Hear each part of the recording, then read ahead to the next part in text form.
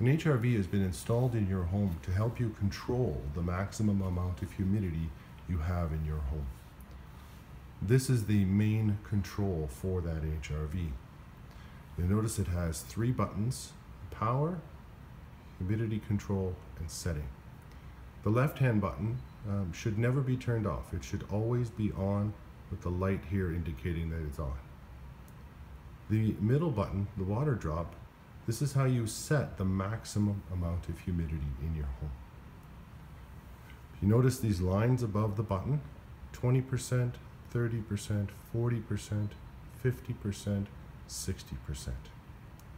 For most of the winter, you can leave this HRV control set to 40% as a maximum. If the humidity goes above that point, it will remove the extra humidity from the home, which will help to control the amount of moisture on your windows. However, you may need to remove more humidity than 40%, especially if it gets really cold outside. You'll know that you need to because the windows on your home, even though the blinds are open, the windows will have some moisture on them. If that's happening, then you may need to turn your HRV control down to 30%, which you do by pushing that button.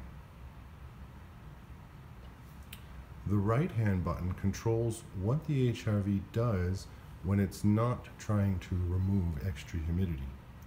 Typically, you would leave it on 20/40, which is exchanging air for 20 minutes, recirculating air for 40 minutes. However, in extreme cold events, you may need to turn your HRV control so that it only recirculates the air within the home.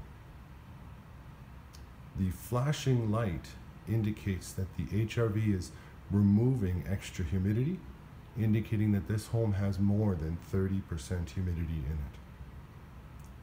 The recommended humidity level for a home in the Calgary area during winter is between 30 and 35%.